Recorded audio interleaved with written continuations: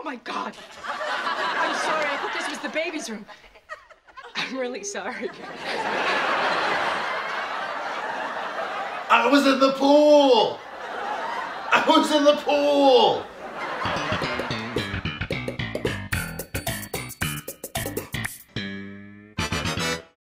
Hey everybody, welcome to another episode of the JuggLife podcast. I'm Chad Wesley Smith, joined as always by miraculous Max Montana, the birthday boy. I figure right. you're like immaculate Max Montana. Immaculate. You're Immaculate Conception? No? Possibly. Yeah, who knows?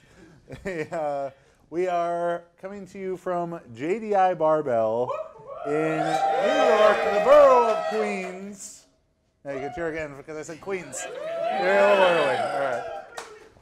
Now we just finished up a little quick Snatch Workshop, and now we're going to be talking about time to fixation. So that's a fancy word for us to sound smarter than we really are. Talking about how to go under the bar better. So today's episode is brought to you by Mob Deep Squats. That's a Queensbridge lifestyle, or Queens and Power Cleans, either one. I thought the Mob Deep Squats one is better, but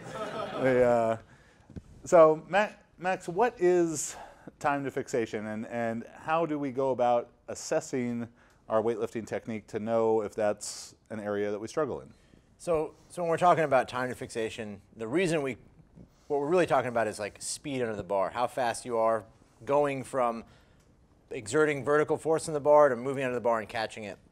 The reason we say time to fixation is because you could be really, really fast under the bar, but if you have hesitations in the movement from pulling to catching or pulling to moving under, meaning you pause or you stop or you're moving in a horizontal direction that maybe increases the amount of time it takes or the bar trajectory is off, it's not a good example to say just speed under the bar. But for all intents and purposes, we're just talking about moving under the bar fast, how fast you are at moving under the weight.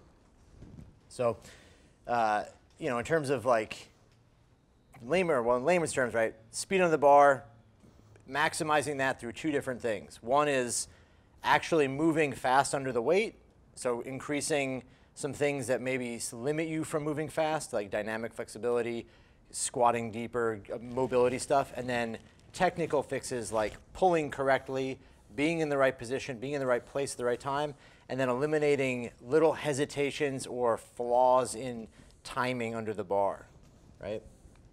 So as a lifter, not with my own lifting, because obviously flawless snatch technique, that's why they call me Snatch Wesley Smith. What would be indicative, as you look at a lifter's technique, indicative that they are lacking in this area, time to fixation? So the two biggest things you're going to see with people that have trouble moving the bar are going to be either they power snatch or power clean as much as they do in the full lifts, meaning they're not moving under the bar really at all, or their speed under the bar is almost negligible because they're lifting the same weight they could lift to a higher height. And then people that have the bar crash on them a lot. So if you clean and you rock it to the bottom, but the bar is still up here, and it comes down on you and crashes on you, another example of that. So it's not just about how fast can I go under it, it's also the timing of it. Well, yeah, it's really, we have two ways of looking at it. One is optimizing it, meaning making it ideal, moving under the bar at the right rhythm, the right speed, the right tempo, and being in the right place, and then maximizing it, meaning moving under the bar as fast as possible, receiving the bar in the best position at the bottom. Those two examples kind of contrast a little bit. One of them is suited a little bit more to, like, we look at like a clean, for example. You want to optimize speed under the bar and receiving position because it's going to be more critical to be in the right position at the bottom of a clean so that you can stand from the bottom, because some people don't have super, super strong legs, versus maximizing your speed under the bar in order to get down to the bottom so low, so fast that you can, receive a weight that was only pulled just barely, above your belt line. Whereas in the snatch, maximizing that, we want to really capitalize on being able to get under the bar as fast as possible, as low as possible, so we can obviously lift more weight. Make sense? All right, so before we get into showing you some of the exercises you can do to improve this, we're going to take a quick break so we can hear from our sponsors. I'm not going to talk about them now, so break. And we'll do like a quick little trivia so you can win something. You're going to test your Juggernaut, Team Juggernaut knowledge. So, 4 pair of Juggernaut virus socks. Ooh, socks. Everyone loves socks. Someone's eyes lit up. What? Where's Timberland? What rugged state is Max from? Wow. Oh, this guy follows rules and raises his hand. It's a lot like Montana. Jeopardy, guys. That didn't fly very well. Oh yeah, I forgot I would ask him in the Jeopardy way. I should have asked it as this. Max shares a middle name with this northern state, something like that. What is this northern state? I was born in a log cabin. Who knows? That's true. I thought you were born in New York. No. My parents were born in New York. Okay. All my family is from Jersey. I try not to tell people that. It's a good place. It's a good place to be from, right? All right. For a copy of Max's book, The Weightlifting Technique Triad, which talks about time to fixation, and then the other 2 factors, bar height and bar trajectory. This one will be harder. You'd have to be a real Juggernaut fan to know this one. When Max was training in the Bulgarian system, how many maximum front squats did he do in a week? 18. No. Almost. 30. This guy knows that it's because he knows that every day is leg day. Yeah. 30 maximum front squats. I never had any knee pain. No knee, no back problems. Just emotional? Oh my God. You can tell? Is it showing? Is it showing? For the JuggLife snapback, what weight did Team Juggernaut lifter Kiana Welch snatch for the American record? The one that counted less? Oh. Well, you can go with both. I guess both.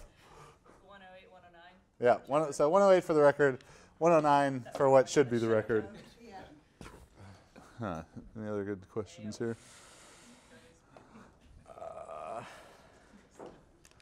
Does anyone know how tall is Alyssa Ritchie? 4 even, yes. 4 feet tall. 4 feet tall. 4'9"?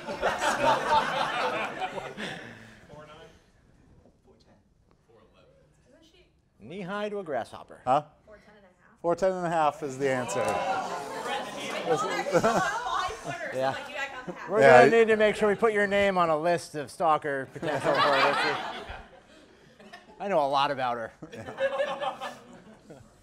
All right, back to business. All right, so we are back with our JuggLife Live episode from JDI Barbell in Queens, New York. Hopefully the mics picked that sound up. You were supposed to pan wildly with the camera. Oh, good. That's good, Shorty. You planned ahead for Only this. getting your bald spots. Mine too. The 2 of us just has like 2 shiny spots right there. So there's been a lot of accusations, I guess, about my hairline. A lot of. How many of you guys have seen the podcast where Chad, the hair dysmorphia one? We got one real fan here. So Chad's like, as people have been saying, I have like this hairline. Like Mark Bell's like, my hair's all messed up. Like, bring your camera over here, Shorty. Shorty brings the camera over and But I could see it on a he monitor. grabs the monitor and he looks and he's like, suddenly he realized like, oh my God. I was like, bring that, like, as you get up closer, you know, it must not be reading well from farther out. And then the camera came in closer, and I had a lot of It's a realizations. Krusty the Clown scenario. It's hanging on this little. This is I call my baby duck hair right here. It's very soft and fragile. It's like down feathers. Yeah, down feathers, and it's holding on for dear life. It's if I lose maybe half an inch. There's like 18 hairs here holding on, Yeah. and once those go, then the whole thing's got to go. So back to time to fixation.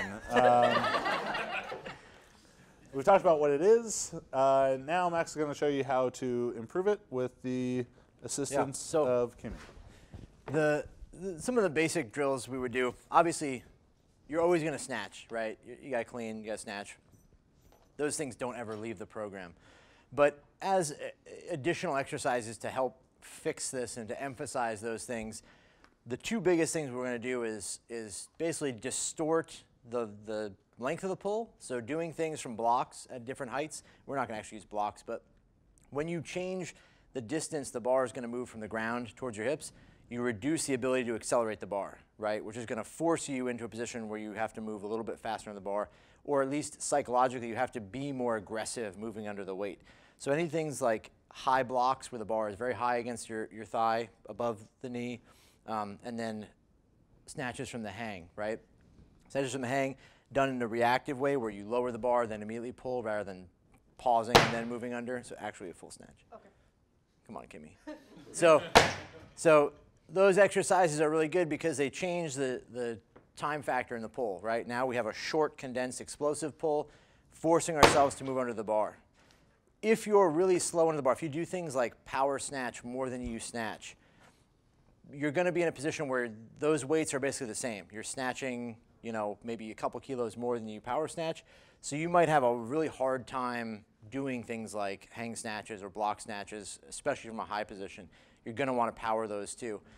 So in anything, when you're training for technique, the amount of work you do at really heavy weights has to change, has to shift to lower intensities so you can actually do the lift correctly, right? We can't become really proficient lifters if we're doing shitty snatches at 90, 95%, and then reinforcing bad motor patterns with high intensity. So obviously you're going to do this with lighter weights, more volume, more repetitions per set. As you do more repetitions per set, those last repetitions in the set, you know, 2 or 3 and above, are going to be more fatiguing.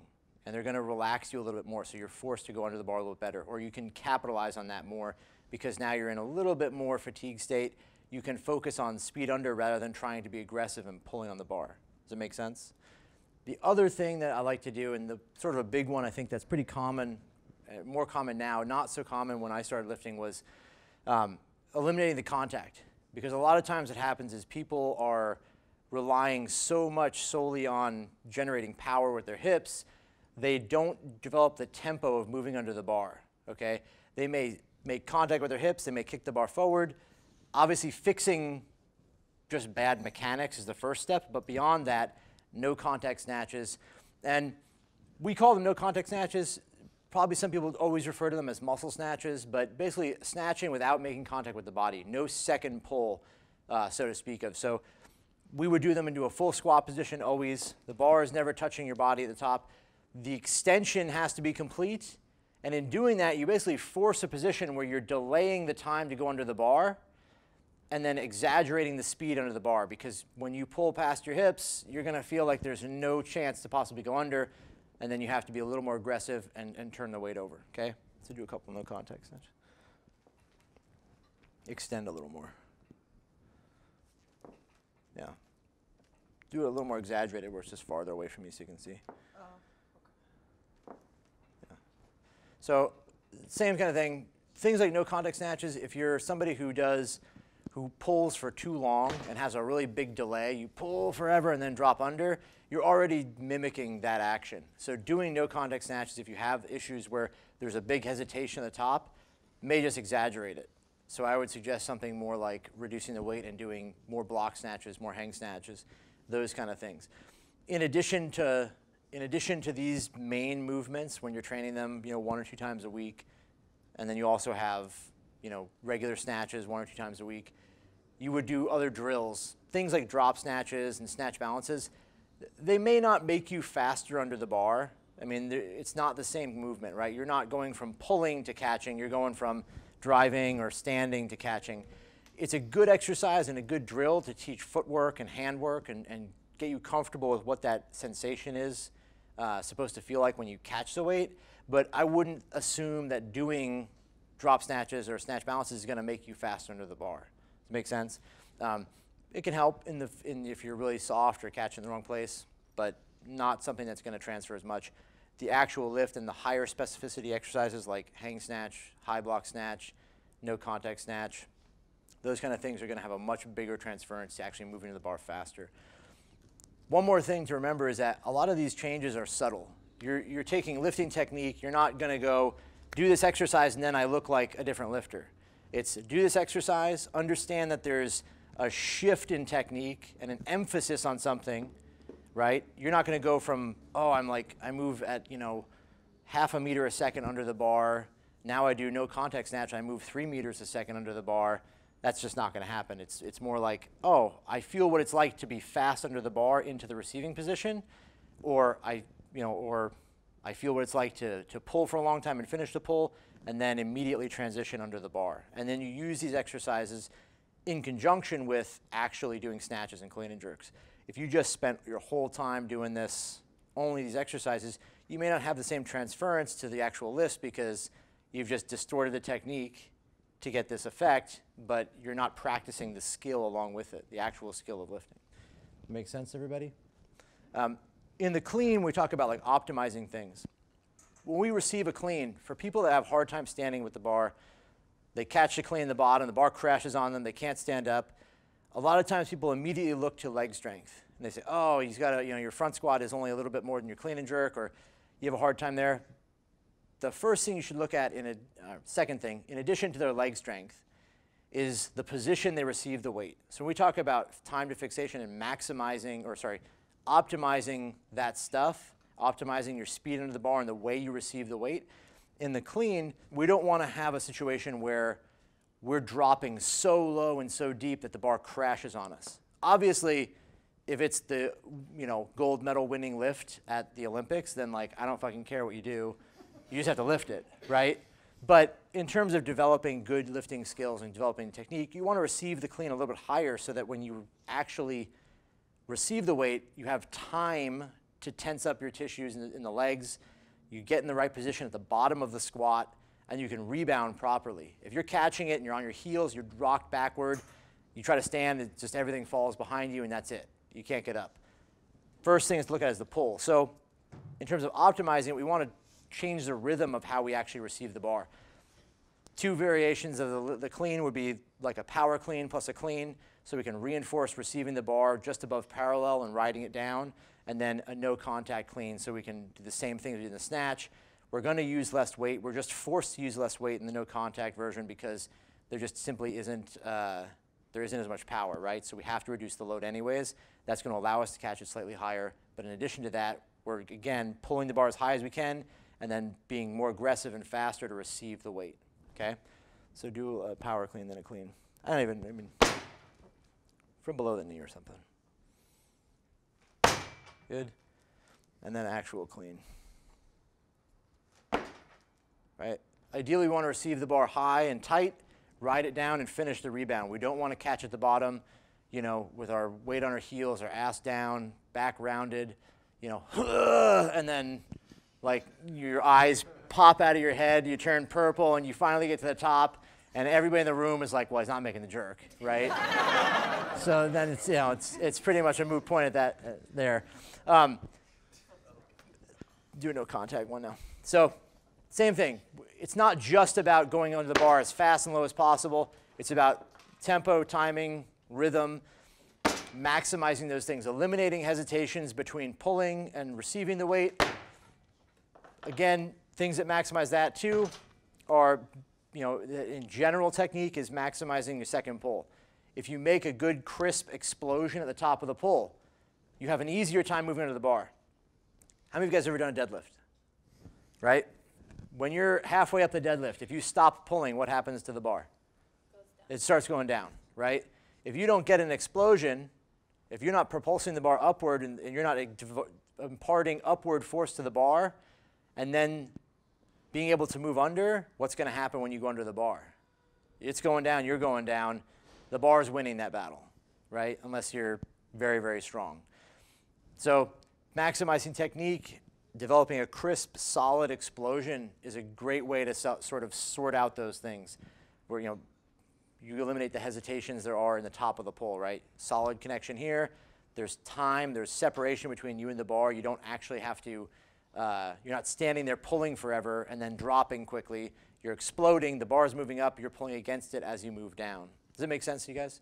So it's not just a do this exercise, it fixes your technique. It's a work on these skills, shift some of your training to things that are emphasizing the actual speed under the bar, receiving the bar in the right place, and then moving quickly under the bar without any hesitation between pulling and dropping. And the same in the jerk, obviously. You have, if you're trying to split your feet really narrow or whatever, you're going to be in the same position, right? As you look at, when you talk about leg strength, you think there are better ways to get carryover from the front squat and the actual ability to stand up the clean? Like what we see with Alyssa, maybe mistakes that people make in the front squat or positioning in the clean that limits their ability to stand the weight up?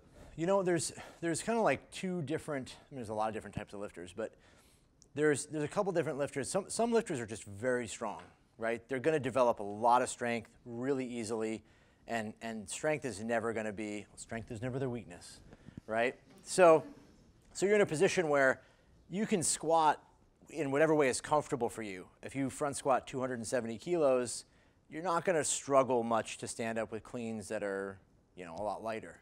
Max said that because he front squatted 270 kilos. So if you're really strong in the front squat, let's say you do 270 kilos.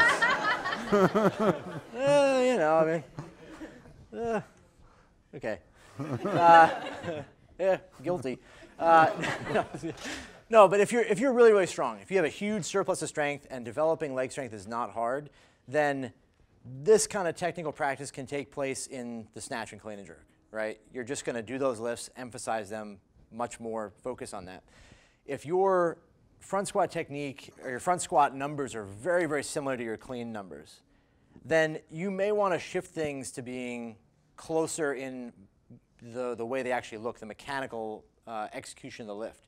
So if you front squat with your feet really wide, a little bit high, and your back is caved in, but when you clean, your feet are close, your back is straight, and you're more upright, those two movements have now become really dissimilar.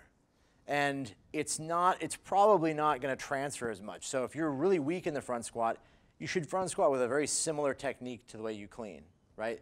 Again, transference and specificity are going to be paramount in actually capitalizing on the work you do. And right? maybe to even flip that, and I think what we see with Alyssa Ritchie the opposite. is that Alyssa, she always had the problem where she couldn't stand up the weight. She has a really, really strong jerk, still does. I mean, 115 from the blocks when she weighed like 51 kilos, but she couldn't for the life of her stand up at 115 clean. And as you watch her do a front squat and watch her catch the cleans, and I think for her it's more like, all right, you need to practice catching the clean in the same position that she front squats, where when she front squats and her knees go forward more and her weight stays in her legs, where when she catches the clean, she gets rocked back on her heels, and her first move is for her hips to go up and back as she stands up, rather than her knees to stay forward and pressure in the front of her foot. In Alyssa's case too, this goes into like the long-term planning, right?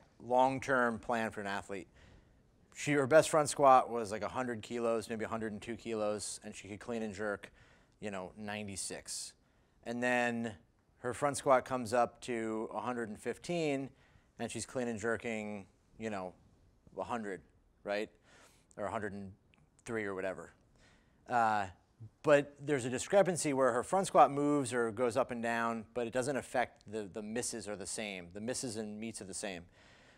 The long-term plan here is that we're always going to develop the general qualities because, for one, they're very easy to develop. We want to make sure, we know her leg strength is not enough to clean and jerk 110 kilos. She's going to have to front squat 125, right?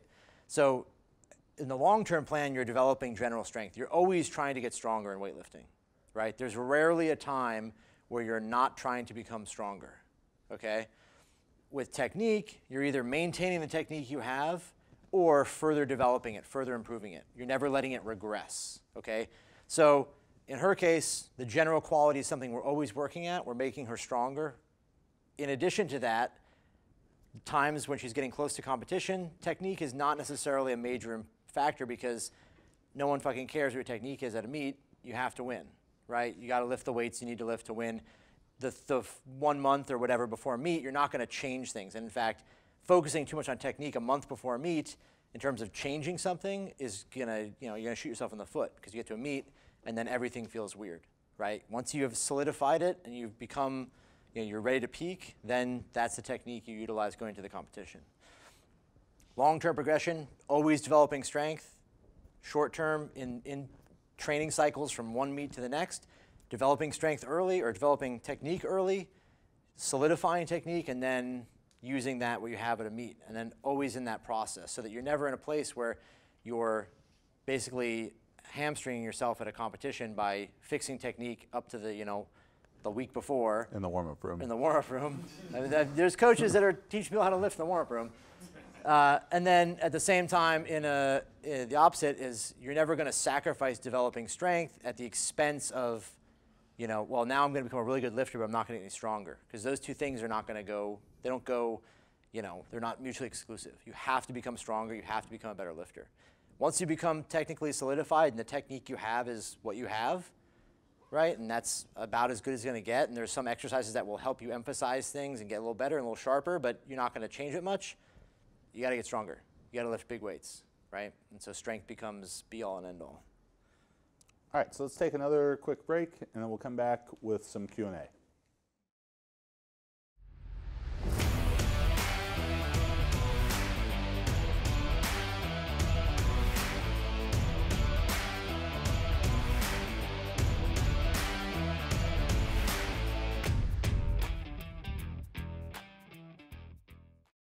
All right, we are back with JuggLife Live at JDI Barbell in Queens, New York.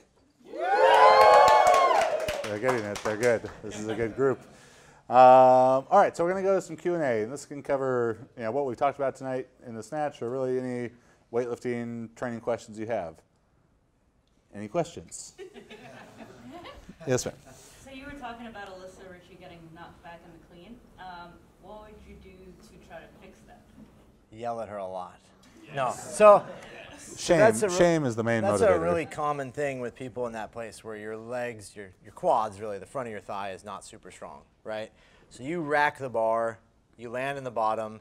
The first inclination when you push off the ground is all of your body weight moves towards your heels, or maybe you land on your heels when you receive the weight. The ideal position... That's your body trying to shift to the muscles that it feels are stronger. Hamstrings, low back, but in that very low angle, like the bottom position of a front squat or catching the clean, the hamstrings and low back are not well suited to move the weight. Right. So when you receive weights, when you front squat, you have to have your knee traveling over your toe, right? Super, super important.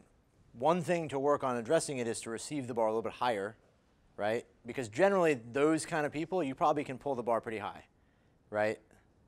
Yeah, don't be modest, right? I was already doing it earlier with the squat stuff, so you can go ahead here.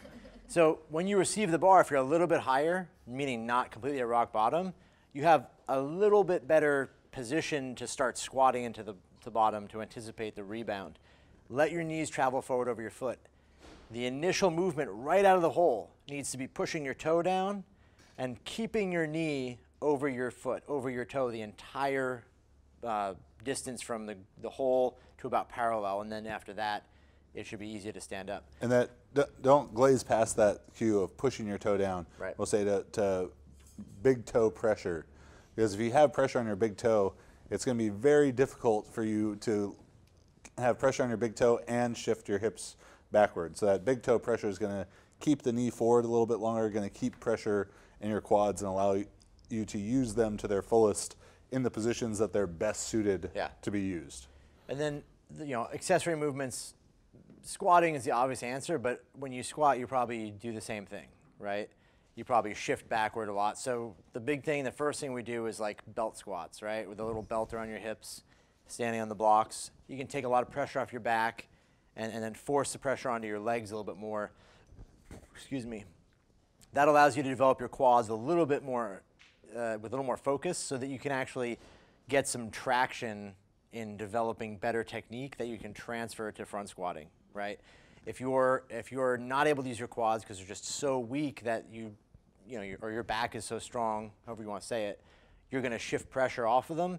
You have to do things to emphasize the opposite and put pressure on your legs, develop your legs more, and focus on that, right? So the first thing I would do is like work on the way you pull the bar, work on where you receive it, work on the actual like belt squat exercise and developing quad strength and some hypertrophy there. And then as you get better at that, then do more front squatting, increase the front squatting, and then work on receiving the clean better, right? Multiple reps in the clean and those kind of things. And the reason why the belt squat will be so important is it trains the legs in absence of training the back. So if we're identifying this imbalance, strong back to relatively weaker legs, and then you do a bunch of front squats, you can front squat the same way that you're catching the clean. You can do this and hey, that kind of move where the hips are rising faster. And, you have to fight to hold the bar in with your arms. But if you do a bunch of front squats like that, we're not going to correct the problem. Right. Maybe your legs get stronger and your back gets stronger and your clean can go up, but you're still going to have the same limiting factor as you try and go heavier and heavier. So with no weight being supported by the back in the belt squat, the legs have to do all the work. You can pray too. That might do it. Other questions? Other questions? Right? It worked for him. Performance enhancing deity on that one. Let's go you, then you. So in terms of like accessory work and stability, mobility, and strength, I'm looking at the upper body as well. What type of exercises would strengthen someone to prepare them for that catch and the hold and the snatch, as far as like as the upper body goes? I mean, the big one on that is you got to first assess the problem. If you're really truly weak overhead, I mean, I know many people. I had a good friend of mine that could jerk 210 and you could hold a gun to his head and he couldn't military press 75 kilos, right? So having a super strong press, being thinking that, first of all, is my issue actually that my upper body is weak, or is it that I'm bad, my technique is off, I'm slow under the bar, it's crashing on me, I can't support the weight because I'm in a bad position when I receive it, versus, yeah, I should be more strong here because that's actually a problem. There's obviously stability things that play into it. You don't want to have a 100-kilo overhead squat, but be able to snatch, 140. I mean, technically it'd be 140 overhead squat, but what I'm saying, like where certain things are just so deficient, your upper body is so thin and weak that you can't stabilize anything. Or That's the positions are so poor. Right, or the position is so poor. So the first thing you do, and this is the big thing for everybody, getting more flexible and getting into better positions, the first thing you should do is the actual lift, right? I would spend time with a light weight or the empty bar and spending more of your time doing overhead squats, doing snatches. Make sure your range of motion is correct. Go all the way down. Receive the bar in the right place. Squat down. Practice the actual movement first before you jump into grabbing a rubber band and a lacrosse ball and foam rolling, because what you want is specific adaptations. You want adaptations that transfer to weightlifting. The first place to get them is probably the snatch and clean and jerk, right? So in addition to that, accessory things that are important that you would do on some level, there's, from things like snatch grip push presses, snatch balance. Would you do those from blocks or from the rack? It's an inside joke. It's an inside joke, yeah.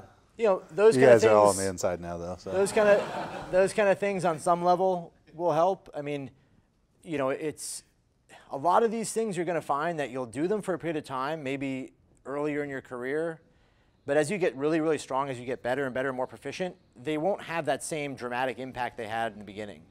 And once you're snatching consistently and decently, you may not struggle to develop more overhead strength, right? You may not need to do a bunch of snatch grip push presses, until you're doing, 110% of your best for reps, It's just not as necessary. So those things are good in the beginning, developing the general qualities. Anything, in the same position, the same grip, close to the lift is what's worthwhile. So snatch push press, drop snatch, or snatch balance, overhead squats, those kind of things. And the phase of training has to be considered too. If you're 24 weeks out from a meet and you're in like a very general phase of training where you might be doing more like quote unquote bodybuilding type of exercises, I mean even dumbbell like dumbbell military press stuff. And again, the lower level the athlete is, the greater improvement, the more general work is going to yield for them. Yeah. If you snatch 40 kilos, eating a donut might get you to 45. You know what I'm saying? Where it's a hell of a donut. What, it's like a deep, it's like a deep it's ball. a very special donut. Deep ball donut? It's got a lot of little pink things in it. But, so the point being, like you just said, general things that would just make you generally more fit, more strong, are probably going to transfer well. As that effect wears off, as you get better, they are not as crucial. Female lifters too, for the upper body stability stuff, there's naturally less muscular upper body, so that the general training phase and bodybuilding type of exercises, whether it's military press, dumbbells, barbell, even I think a lot of the reason why we see CrossFitters, CrossFitters as they transition to weightlifting have a jerk that far exceeds their abilities in the clean. Well, if you've been handstand walking and doing all kind of handstands, like that's a great, not only for the positioning, if you're doing it really well, but also for the strength of in the shoulders and upper body stability. I think that stuff can definitely play a role in the general phase, so furthest away from competition. Yeah. You had a question? Yeah. You mentioned briefly when you were doing sort of the snatch setup earlier about back position to start, whether it was like a more extended position with like your chest higher or more like neutral spine. And I think you mentioned that kind of either one could work, sort of depending on the position. Do you want to talk a little more about that? Well, your chest being high versus your back being hyperextended are two separate things. So the angle and position of your hips and body are going to be determined by the length of your legs and torso. So once that's established, what I was talking about more is that you don't want to have your back hyperextended, right? Like through the lumbar. Yeah, the lumbar back. So you're like really, really arched. Because what happens is as you move off the ground, you basically negate the ability to extend your hip, right? If you guys all stood up and hyperextended your back and then try to flex your hip or extend your hip, it's really awkward, right? It doesn't really work that well, right? You can kind of pull through your hamstring, but your glute and the whole hip is just not going to move well. It also cants your shoulders back behind the bar a little bit initially. So when we set up, when you pull, if you watch a lot of really good lifters, when they pull, their back is neutral. If not, looking almost slightly arched, it's not arched, but slightly bowed because the pressure is distributed across their back, right? And the weight's heavy.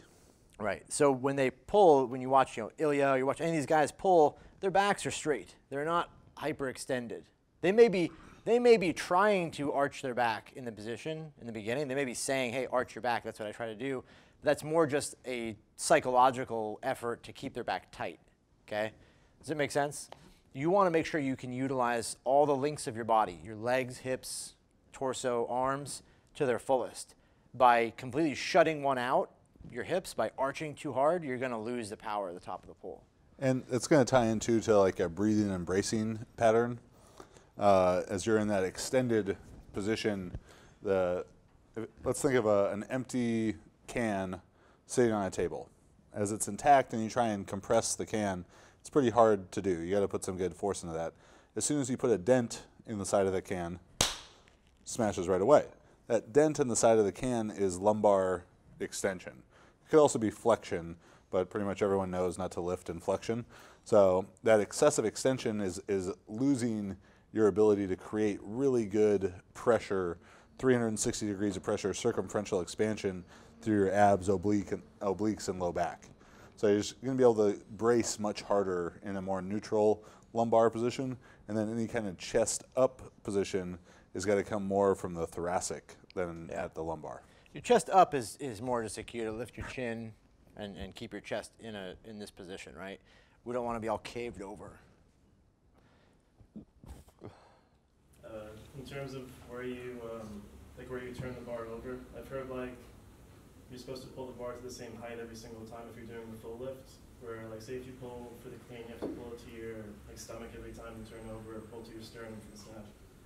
If you're just meeting the bar like wherever for the full lift, would that screw up your timing, or like do you believe you should actually pull to the same height every single time, just like alter the force used? Well, by default, I mean the only weights we care about are maximum weights, right? Yeah. I mean in reality that's what we're talking about, because you can do whatever with light weights. But by default, you're always going to pull the same weight to the minimum possible height, right? That minimum height is going to be determined by a couple things. One is the physical limitations. How low can you actually receive the bar, right? Let's say that's the lowest position of the overhead squat and the snatch is 50% of your height, okay? So that's the physical limit of where you could possibly pull the bar to. If you were instantly fast under the bar and you pulled it to 50%, you could catch it, right? Not really reasonable. So the height you actually pull the bar to on maximum weights is going to remain constant, because as you start lifting it higher, as you start lifting, let's say your best snatch is 100, and you can pull 100 kilos to 60% of your body height and still receive it, then you can pull 100 kilos to 70% of your body height and still receive it. Shouldn't you then be lifting 110 kilos or more, right? So as the bar increases in relative height, by logic, you should be lifting more weight. If you can pull the bar higher, you should be able to lift more weight.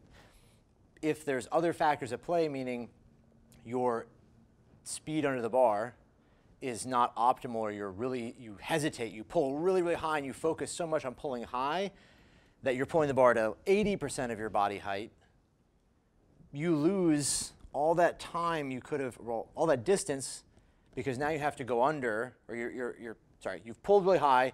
There's a delay in that because you're focusing on pulling rather than moving under the bar, and then you become less efficient, right? So you're pulling the bar too high or higher than you need to catch it, and then receiving it. So to answer your question, by default, by just deducing the question, the bar is always going to go the same height, basically. As you get the bar higher with the same weight, you should add weight and go the same height. Make sense? You're going to pull the bar basically to the same position every time when you receive a weight. You're just going to get stronger, and the weight's going to get heavier. So yes. I see what you're saying, yeah. I mean, in regard to like timing though, like when you're doing like warm-up sets, in terms of timing of like when you turn over and how long your pull should be. Like, so the one thing you don't want to be is the fucking king of the warm-ups, right? The guy in the fucking back who is smashing weights, and his eyes are on fire, and he's beet red, and he's got 65 kilos in the bar, and it's power snatch, power snatch, power snatch, and just shit's going everywhere, and you're like, that guy looks strong as hell. And 80 kilos goes on the bar, and it molests him, right? So you want to lift rhythmically. So and it Weinsteins him. You want to lift rhythmically, right? Some guy, wow, Chad is just crushing these jokes, and they're just, the reactions from the crowd are brutal. You want to be rhythmic and smooth, right? Not every lifter is the same. Some lifters are really violent and really aggressive, you know, when they're lifting, and that works fine for them. Some lifters are just more methodical, right? But your technique should be mimicking the next lift. When you take 50 kilos or the empty bar, what are you doing? You're preparing yourself for 60 kilos, 70 kilos, prepares you for 80 kilos, right? So everything you're doing is setting yourself up to develop and reinforce and rehearse the technique and skill and practice of maximum lifts. So in the warm-ups, you know, your lift should mimic that to some degree. Obviously, the ability to become flawless or the ability to control the lift perfectly may be just out of your grasp as an athlete. You just can't do every single thing identically, but it should look rhythmic and fluid and smooth.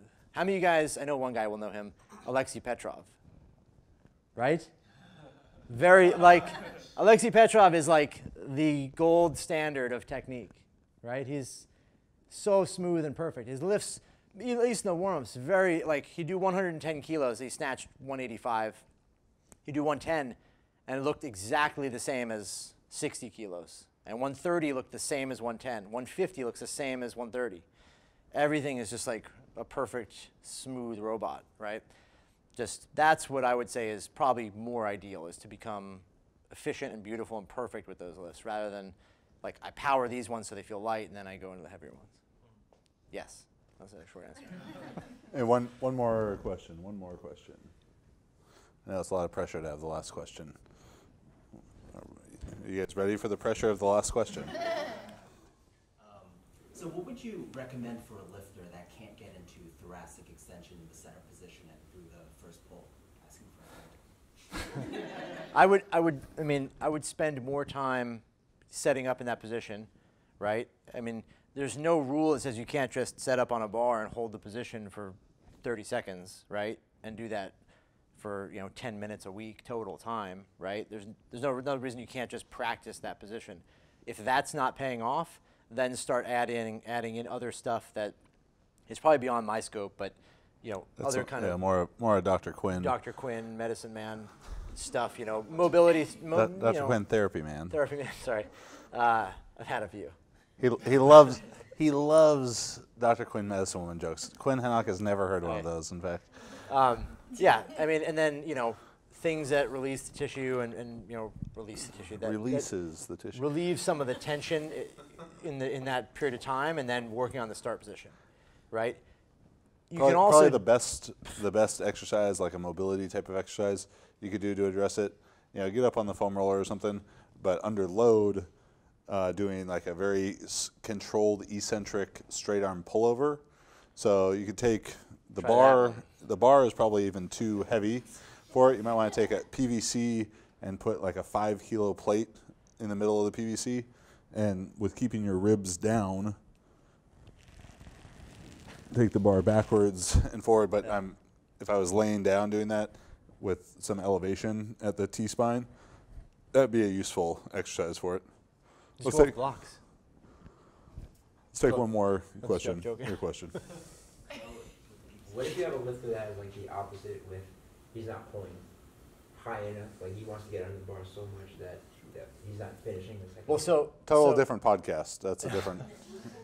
You're in the same kind of boat, because what you're doing is you're slow under the bar, or the weight feels heavy. So what you're doing is like trying to move under too soon. That's the problem with the pull, right? Focus on developing a better pull and practicing snatch pulls or clean pulls or whatever, developing the right timing, and then practicing the snatch and clean. In addition to that, you can do pull plus snatch or those kind of things. Even the same like hang snatch and block snatches will help, but focus on developing the right technique in the pull so that you can actually go under the bar at the right time.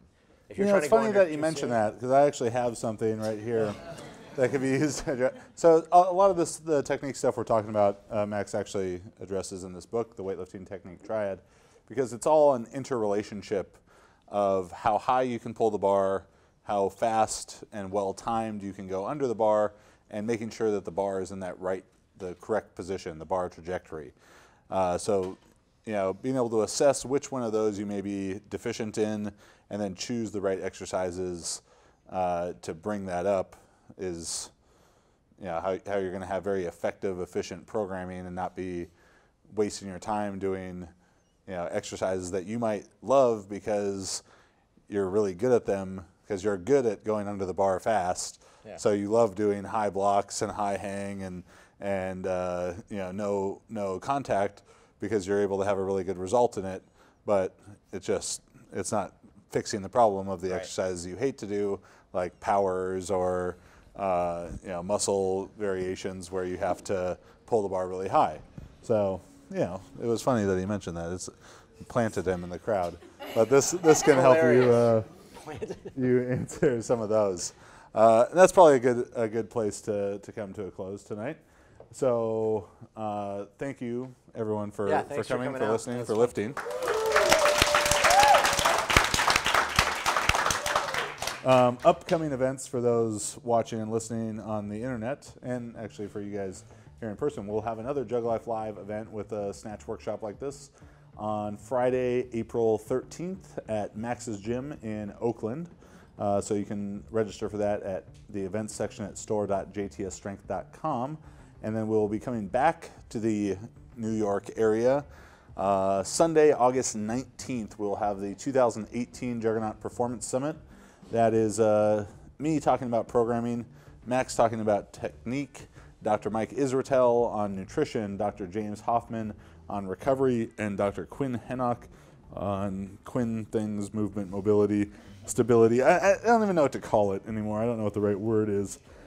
But all in one day. It's basically like 5 90-minute presentations and PowerPoints and all that kind of stuff on it. Last time we did that was last January in Long Island. 2 people died. Brains exploded. Legally, I have to say that. Yeah, brains exploded, so wear a helmet. But Phil came from 22 different states to attend this. In fact, flying from Vancouver, Canada, Nevada, America, all the way here to Long Island to do it. So whether you live, You didn't know that, did you? whether you need to battle, 6 hours to drive the 10 miles out there through New York traffic, or you're flying from another state or even another country, I think there's no other event that combines sort of these 5 foundational elements of training: program design, technique, nutrition, recovery, mobility, all into one day. That's August 19th, the 2018 Juggernaut Performance Summit. Beyond that, if you're interested in online coaching, we offer that, juggernautcoaching.com. Powerlifting, weightlifting, super total, power building, and strongman. Go ahead and check that out.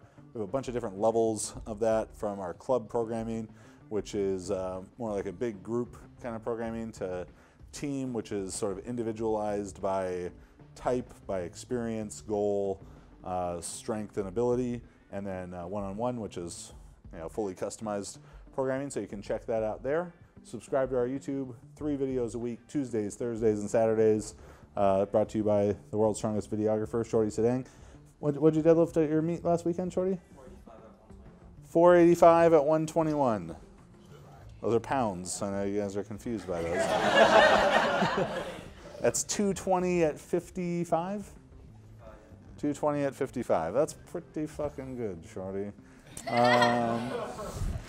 And beyond that, the JuggLife podcast, you can find that the video version on YouTube, and then iTunes, Spotify, Stitcher, iHeartRadio, and thejugglife.com. If you like the JuggLife podcast, go on iTunes, give us a 5-star review, write us something funny or nice, like Gilbert Grape 21 said, Max and Chad are a wealth of knowledge and a wealth of movie references, if that's your thing.